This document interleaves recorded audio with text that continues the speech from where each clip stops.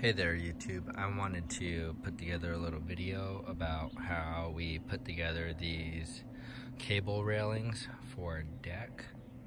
I could not find any useful videos on YouTube, so I thought I'd put something together. But those are 4x4 posts, and those are spaced out 3 inches. Let me show you what I have put together as far as materials are, and I'll show you how to do it. So here are the parts we're using.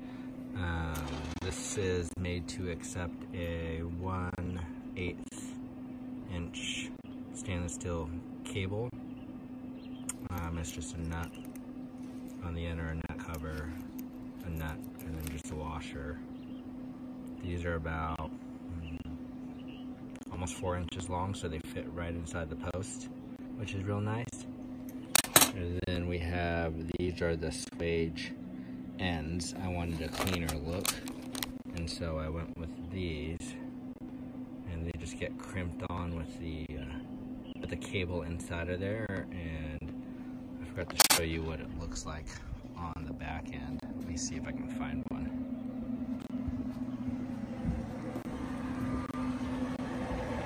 There we go.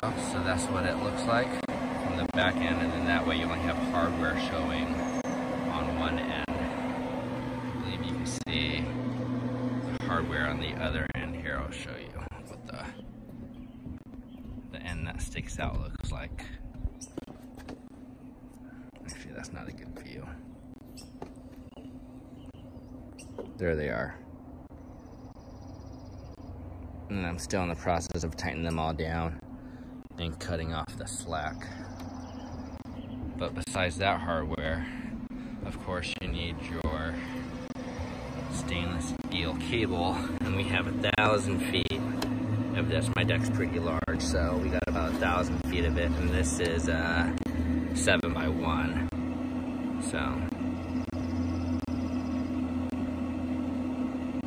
next, I'll show you exactly how to swage it. Oh, actually, we did. This is the crimping tool I'm using. It's from Harbor Freight. It does 8 tons, and everything I found online wanted you to buy like a 12-ton swaging tool, hydraulic swaging tool.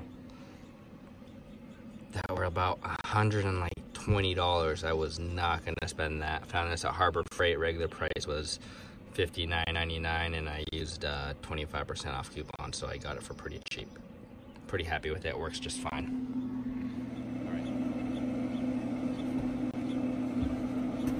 Alright, so hopefully I'm in this shot here. You just take the butt end piece, put the end of your cable over it with the swager or the hydraulic crimping tool, turn it to on, put that guy inside of there, and you just crank it until it pinches. There we go. And we keep on, make sure your cable's in all the way.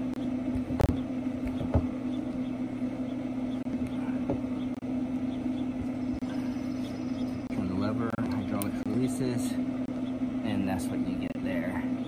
And I like to crimp it twice in a different direction, just to make sure that it has a good hold.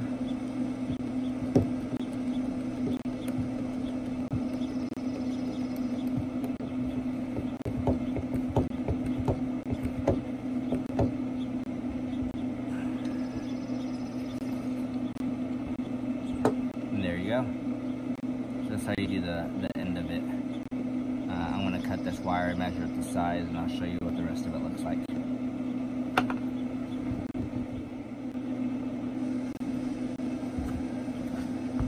Alright, I got this piece measured all out and cut. Use these wire cutters from Ace Hardware. And here is the other piece, just without the nut and the end of it on there in the washer, so you just take that apart.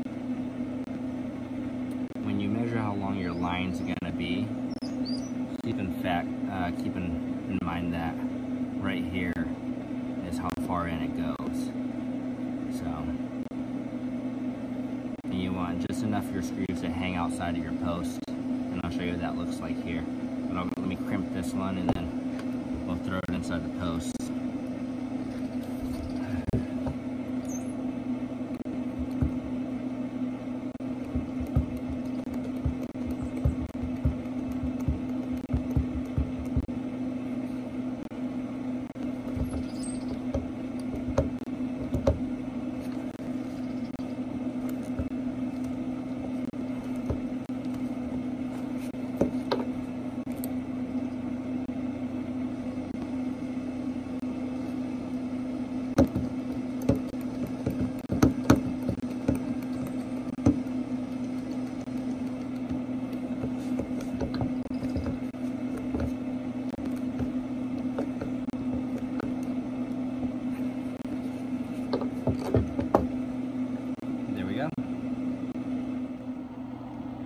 Okay, so I just fished the wire through with the button there, just put this inside of the hole, pull it all the way through.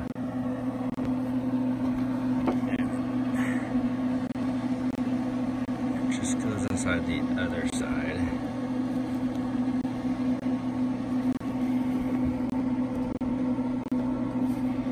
Sometimes I have to hold on with a pair of pliers and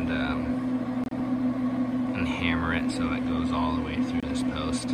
Just give me 1 second here.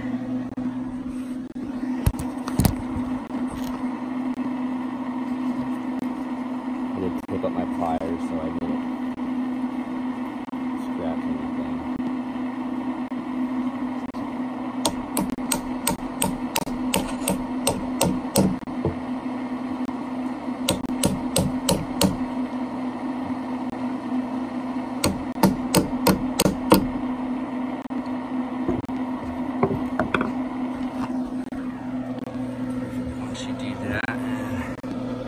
Other side there.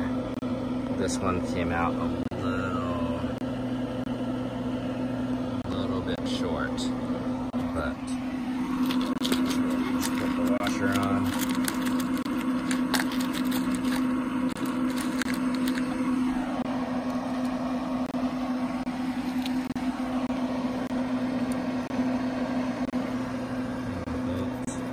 My gloves tore, so I just cut those off.